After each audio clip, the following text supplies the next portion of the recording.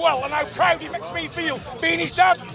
A troll like me being a father to a beautiful human being like that. Just you being his father and seeing this unfold, I mean, you've been through everything this week, undisputed. I know he says he's not worried about it, but for you as his father, undisputed will mean a lot to you. Talk me through everything. It's the biggest fight in the world. Like I said, it's the 9th one of the world. Can only happen in Saudi Arabia. Nobody could ever put this fight on except Turkey Al Sheikh in the great kingdom of Saudi. And we're all here. We're enjoying it, and I can't express how much I enjoy this country, the people, and I just want to be like them. I want to be like the Saudis, because the worst man in Saudi is better than John Fury. There you are. John, just very quickly, yesterday, we know that Froch has a little pop every now and then. Froch is a bum, and he'll get what the little men get. Push! Are you shocked by the amount of people that have gone against Tyson, especially in the UK? No, because the Brits do that. The Brits are traitors, aren't they? They've traited their king. But let me tell you something. Here's where our heart lies. Forget Great Britain. Our heart, here look, beating in my body, is in Saudi Arabia. Because we get treated like proper people, and how we deserve to be treated. Well, I feel like a king myself and I'm a bum. Does this feel like a real second home now?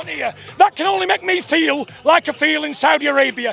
Britain has never made me feel well. They couldn't get behind the champion, but they're the ones who are going to miss out them. So, John, do you think your son only returns to boxing Saudi Arabia moving? Only in Saudi Arabia.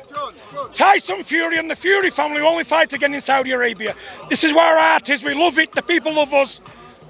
Long live Saudi Arabia! And big up Turkey Al Sheikh. He's done the best job in the world. Sir, what does the name Ring of Fire mean to you? Ring of Fire?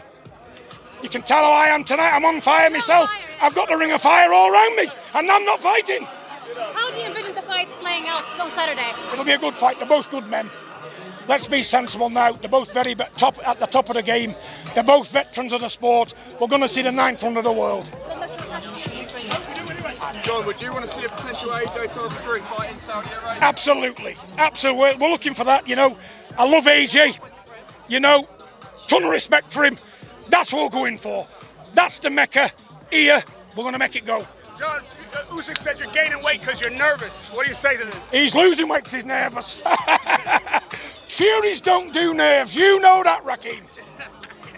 If he wants to think that, bigger fool him. John, what happens Saturday night when the two of them get in the ring Tyson together? will bully him and knock him out.